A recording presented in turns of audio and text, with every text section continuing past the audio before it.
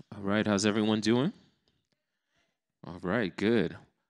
Coming to the stage next is Femi Lewis. Femi Lewis is a New York City based writer specializing in entrepreneurship. As the founder of the content marketing firm Femi Writes, she provides content coaching and strategy sessions to small business owners.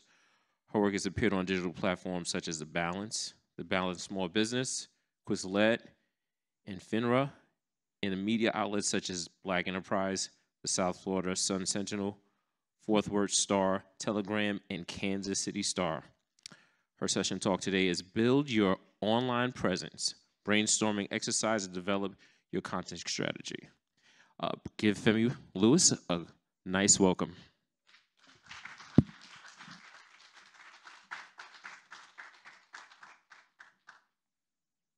Hello, everyone. Thank you so much. Can you hear me?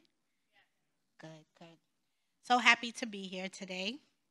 So, we're going to talk about these 5 brainstorming exercises that I impart to everyone on social media, whether I'm doing one on one sessions with service based entrepreneurs, because I really feel like before we can start even developing a strategy, we've got to have some roots, right?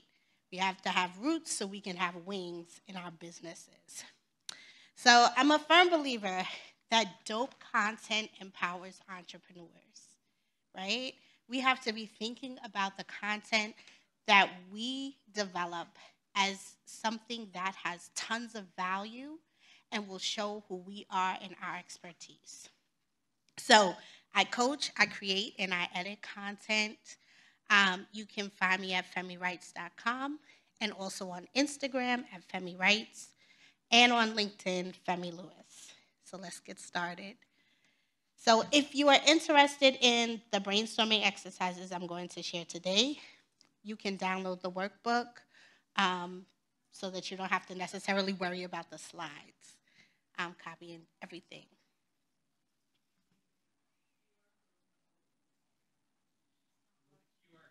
Okay. Okay, I'll fix it. Thank you. So, so since I can't fix it now, we'll fix it later. And if you want to share your email with me after this presentation, I will get it to you. Okay. So here's our icebreaker. I'm a big golden era hip hop fan, and so one of my favorite songs is "Don't Believe the Hype." Have you guys heard that song? Yes, no. I'm getting blank stares. Maybe this isn't the right target audience. Sorry. So we're gonna play a little game. Do we believe the hype or not? So I'm gonna give you a couple of scenarios, some statements, and I want you to tell me, do you believe the hype or not? Okay? AI writing tools will make the content creation process obsolete. Do you believe the hype or not? Okay, good, good. I'm in a good place. Posting on social media daily will help you make sales. Believe the hype or not? It depends on what you're posting, right? Have to be really intentional with your posting. Finally, a content strategy is the same as a content plan. We believe that hype or not? Trap questions. I don't do traps. I don't do trap questions. I don't do trap music. I do golden era hip hop. Okay? So let's get into it. Okay. So what's the purpose of creating this online presence? So I believe that business owners, especially service-based businesses, should be looking at their online presence a little bit differently, right? So you have your website, you have social media, and you have your email list. And those 3 things need to be working in synergy with each other, right? And that's how you build your online brand. And at the heart of it should be a content strategy that says, if these people are coming on social media and I want them to make sales or I want to nurture them, what do I need to do on my email list? What do I need to do on my website, right? So that people are coming to the website, so that people are following you on your email list. So you want to use this online presence to build your credibility, to generate leads, establish relationships so that you can generate the sales. And this is something that I've come up with called the SPA method. And this is how I want everybody to start to think about how they can really develop a relationship with their content in a different way. I don't want people, service-based entrepreneurs especially, or coaches or people that are content creators, just throwing things up on social media, just going and hitting publish on their blog or their YouTube channel. I want you to really start to think about why you're doing the things that you're doing. Your content always needs to be intentional. So you have a strategy, a plan, then you're going to produce your content, be promoting it, and then analyze your analytics. And if you follow those steps, then that's going to help you reach your audience, build greater awareness, and then make those sales. So this is what I'm also trying to impart to people, that if you build a strategy, you're going to have clarity for you, the entrepreneur, and that will help you carry through with your production and your promotion and your analytics so that these people that you want to nurture, whoever your target audience is, will understand your importance. So what does it really take to come up with a content strategy? So you've got to be looking inward at yourself as a business, as an entrepreneur, and even yourself in your personal life, right? And then you have to look outward. Remember what I said before about roots. You have to have roots so you can have wings. So if you're looking inward, you're thinking about who you are, your business mission, your vision, your goals and objectives, and your story. And then you're looking outward at your target audience, your competition, trends in your industry, and how you can take everything you have inside of you, right, to create that unique selling proposition to meet those people on the outside. So content, plan, and production, because when I asked the question about is strategy and plan the same, people were like, some people said no, some people said yes. You said it was a trap. It's not a trap. But your content plan and production is actionable and tactical, which is different than the strategy, which is you looking inward and you figuring out what you need to do to have those actions and those tactics. So this is what I want to just really make very clear, that tactical things are creating a content calendar, posting on social media, sending out your newsletter, using something like Canva. Those are all tactical things, even using AI, tactical. But before you can be tactical, you have to do these things that I'm going to show you now. So we're going to be looking at these specific points today. We're going to define ourselves. We're going to explain the uniqueness of our businesses, identify our target audience, and research our direct and indirect competition. And I call that the necessary soul work, right? It's like creating a really good meal. What do you need for the meal to be great? What do you need first? Good ingredients. Like what kind of ingredients? Fresh. I say seasoning. So seasoning. If you have that seasoning as your base or your roux, then the rest will do its work, right? If you don't start with that, those good fresh things, it's going to be a mess. So the first thing we want to do is define you, the entrepreneur. And how do we do that? So you have to think about this. Who are you? And if you don't know, no one else will. So I want you to start to think about who you are in your businesses and who you are in your personal life, and how those two kind of gel together to create like specific core values or your mission or your vision within your business. So this is the exercise. I want you to think about, who are you in your personal life? What are your professional, excuse me, what are your professional accomplishments? And how do you use these parts of you to create a unique business? So, my business, I create content for service-based entrepreneurs as well as like coaches, people that want to put together digital platforms.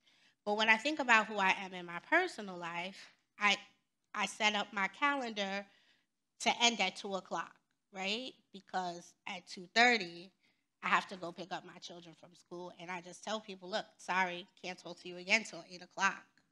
That's it. That's who I am in my personal life. But what are my professional accomplishments that allow me to help people? So I taught for a number of years. I've been a writer even longer. And so when you think about the needs of people in coaching, they need to understand that they need an end result, which is what teachers do every single day. We think about the end result first, and then we design a lesson. And I also think about how they need to reach their target audience, which is what I learned as a writer. So that's how I put together who I am and how I show up for my business in a unique way. So for you, you have to do the same. You have to think about what are the unique parts of yourself that you bring to your business. So now you're going to define your business. So you need to mind your business or no one else will. So many people think like, oh, I'm a landscaper. Oh, I am a hairdresser, or I design websites. Yeah, that's the service that you provide to people. But the bigger thing is, why do you provide this service? That's what your target audience wants to know more than anything else in the world. Why you? Why should I choose you out of 20 other people on Angie's list to come and landscape my house, right? And what's unique about you and your business and your approach to meeting client needs? So don't just think about yourself as somebody that provides a service. Think about yourself as somebody who's providing a service in a way that no other business can.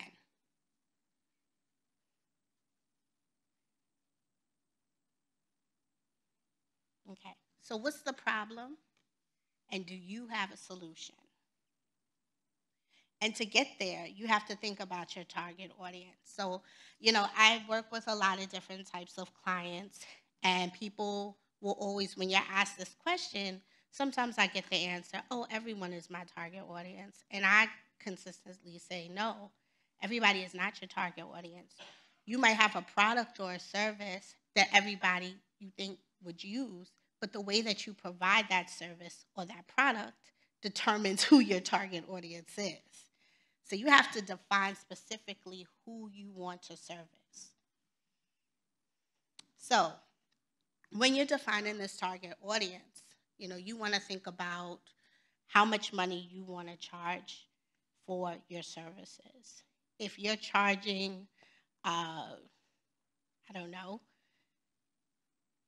$100 for a service like mowing a lawn or something, but somebody else charges more than that, well, then you have a different target audience than somebody that provides that same service in a different way. You have to think about the problems of your target audience and how can you specifically solve those problems, right? And sometimes it's a little deeper than the surface level. Sometimes it's a deep pain point, and you have to think about why they want these things more than ever. And what's the benefit of letting you provide the service?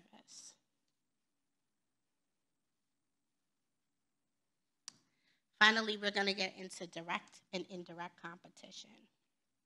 So you need to do a bit of research. And a lot of people don't like to do this, but I feel like this is where things start to really shift. So when you start to research your direct and indirect competition, you're going to start to understanding the messaging that they're sending. This is your opportunity to look at the type of content they put on social media, what they have on their website, and how they're positioning themselves to offer specific services. If you see that what they're doing is in a bland way, then this is an opportunity for you to up the level and really show your uniqueness. So you want to use this to get customer feedback, research social media and other online communities, and you can also use market research reports to identify competitors and the industry trends. So those are the three ways that you can begin to research them. So this is direct competition. So I'm a plus size woman and I'm pretty fashionable. So these are the brands that I love. They're all in competition with themselves, that in the respect that they service women that wear size 14 to about 24. And they're all within the same price range. And they have similar value and similar quality. So that would be considered a direct competition. So you need to think about those three things. So here is what you can do in terms of an exercise. Identify 3 to 5 direct competitors. And then think about, while you're looking at their languaging on social media, or sign up for their emails, right? See how they are reaching their clients. Are they just reaching out during specific times a year? Are they sending weekly emails or bi-weekly emails? Are they sending tips? What are they doing with their content to position themselves uniquely? And then think about what you need to do. So what is similar in your approach to sharing your message and what is different? And when you do that, then you'll really start to see how you can position yourself differently. Indirect competition. So they might have different products or services from the same category. So these are all fast food people, Domino's, Wendy's, Taco Bell. I live in the Bronx, and if I'm driving down Gun Hill Road and my kids are like, we want Wendy's, but it's on the opposite side of Gun Hill Road, I'm saying, look, we're right here. We are northbound. You are going to choose Domino's right there or Taco Bell. And that's that. Because it's right here. It's fast food. We're going to get what we need. Everybody's hungry. You want to eat. Those are your choices. So the same thing as before. You're going to look at 3 to 5 indirect competitors. So think about people in your industry. They don't serve the same type of products or services, but it's similar and it can be an option. What are they offering? And why would somebody choose them over you or you over them? Okay? And that's it. I will, if you give me your emails, I will fix this QR coding and send you the slides. Any questions?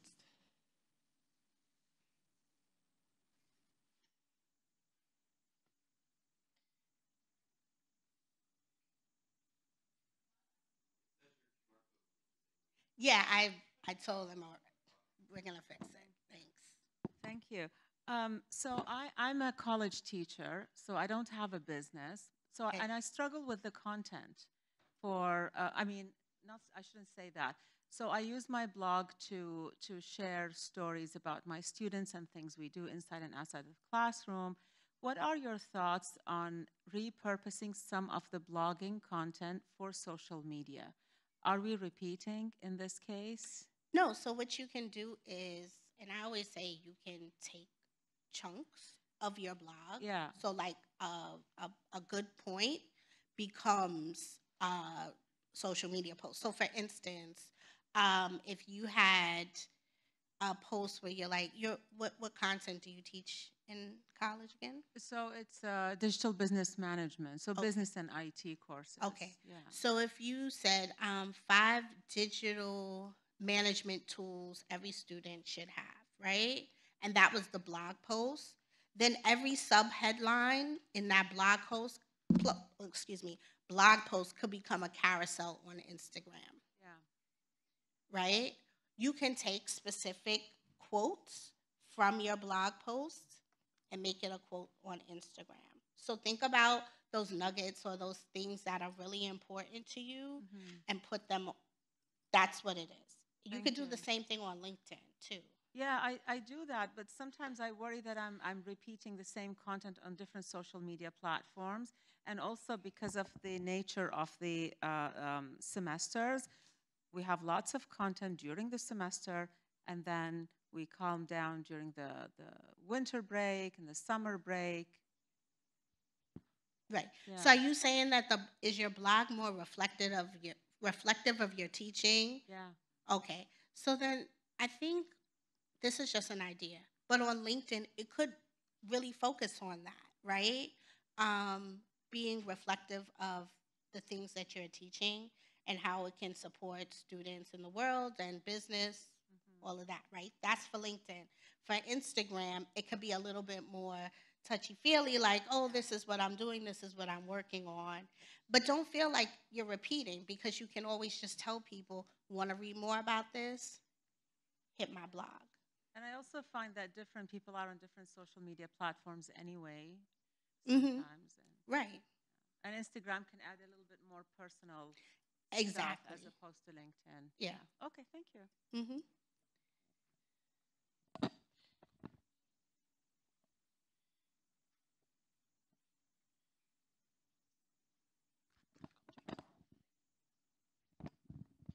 Hey, thanks for doing this presentation. I have a quick question in regards to social media.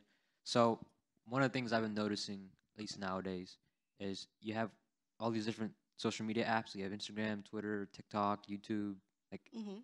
Pinterest. You can just list them all. Is it better to just focus on, like, say, you're a blogger? Is it better to just focus on the blog and then one social media platform and then expand upon, like, say, YouTube? Like, YouTube's a very powerful social media one Mm-hmm. because it has, I feel like your followers are more stronger. So you don't need to be everywhere. Okay, You need yeah, to be where your target audience is. okay, So who are you? And that's the importance of strategy, right? mm-hmm, And that first part about looking inward and looking outward. mm-hmm, So if you're thinking about, you know that your um, target audience is tech heavy, then mm-hmm, you need to find whatever social media platform that they would be on mm-hmm, with where they would want your content, right? mm-hmm, If you look on YouTube and you see that there are not many people that are delivering the type of content that you would deliver, mm-hmm, that might be an option, but it also might not be an option because it might not be where your target audience mm-hmm, goes, right? So you really have to think about where your target audience is and what they want to see and how they want to see it. mm-hmm. In your experience, do you think YouTube is a more, because I feel like with every, like, say, technology, history, like all these different Hmm. niches or whatever, like I feel like there's always something on YouTube versus I feel like with let me think of one, like Pinterest, for example. Hmm. I feel like tech stuff would not be so common Right. there. But yeah, that is that like you think YouTube's a So good. this is what I'll Mm, say. If you feel comfortable doing a YouTube mm, channel yeah. and you want to invest in that and you feel like that's where your target audience Mm, would be, mm, then I say go for it. I mm, have a friend who has two YouTube channels mm, that have done phenomenally well. mm, But her target audience is right there. They're looking for relationship. mm, Like they're looking for relationship advice. They're mm, looking for certain things. And so that's where she is. She never shows up on Instagram. Like mm. she started at Instagram. She was like, I don't have time for this. I'm not Yeah, doing it. I figured. She just does YouTube and she does YouTube shorts Mm, and that's it. And mm, she has like a lot of mm, followers, mm, 5-digit mm. followers. So, it's about where your target audience is and where you feel the platform you feel most comfortable on. Okay. So I mostly post on Instagram Mm-hmm, and I post things that I write for publications on LinkedIn.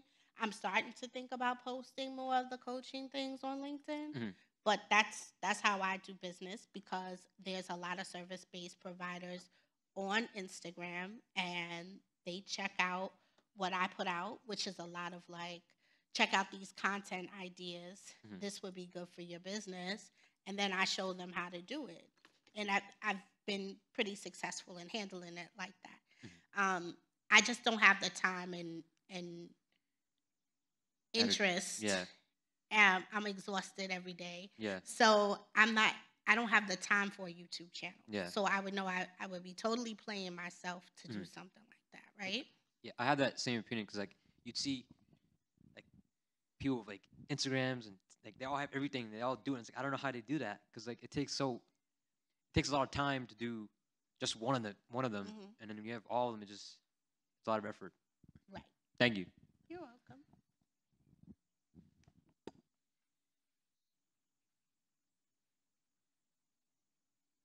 Well, I have a quick question. Sure. Um, how would you find your target audience? Are there any particular tools you use, or you just kind of just watch everything, watch every social media platform or trends? How do you go about doing So that? you think about there's a few things you need to do. You need to think about your specific business. So I'm a content coach and a content creator, and I started my business mostly on Upwork. And I found that it was mostly black businesses that hit me up. And I didn't understand why. And I was talking to a business coach, and I was like, yeah, I don't really get a lot of other people. Every now and then I do, but it's mostly black business owners. And the coach said, because you know their voice, right? And you're on Upwork. So at the time, Upwork is a little cheaper. You can kind of negotiate things. And I realized a few things as an entrepreneur. This is a stepping stone, but it's not the last step. So I'm not even using Upwork right now because I'm in a totally different pricing space right now, right? So my target audience has changed to more brick and mortar, so service based entrepreneurs that can afford to put out a couple of dollars. I still work with micro entrepreneurs, but it shifted because I realized I needed to charge more. So you can think about your the businesses that you want to serve if you're servicing businesses, how much money you need to make because that's really important. You can't be helping somebody else grow their business and you're eating tuna fish out of a can, right? I don't even like tuna fish. Um,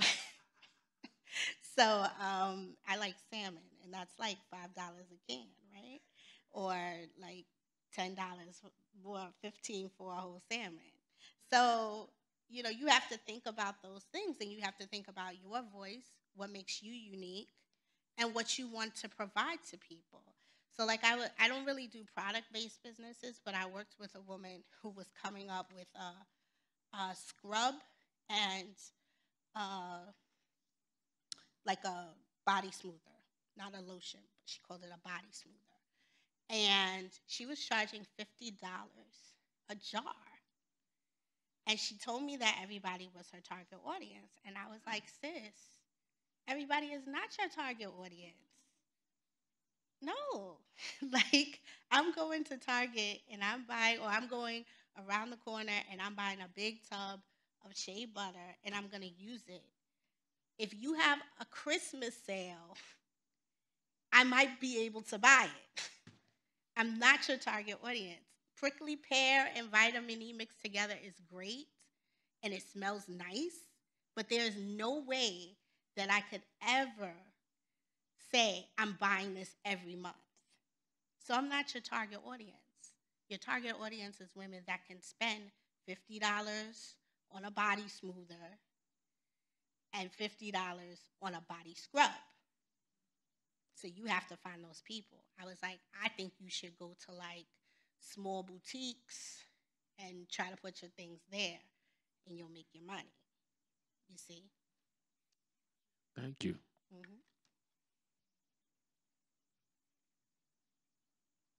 Anybody else? Further questions? Well, oh, Sure. we have one. Not really related, but since you're so knowledgeable, maybe you can help me. So I have a blog, and I have people that comment, and most recently, somebody who has a Slack channel has been commenting, and I don't know what Slack channel is. I know that sounds really weird, but if you have any knowledge of that, I would love some insight. So Slack is a platform that people use around specific things. So like I'm part of a business coaching program. So my business coach has a Slack channel for us, and within the Slack, in her account, there's different channels. So there's our Friday roll call, there's our random thoughts.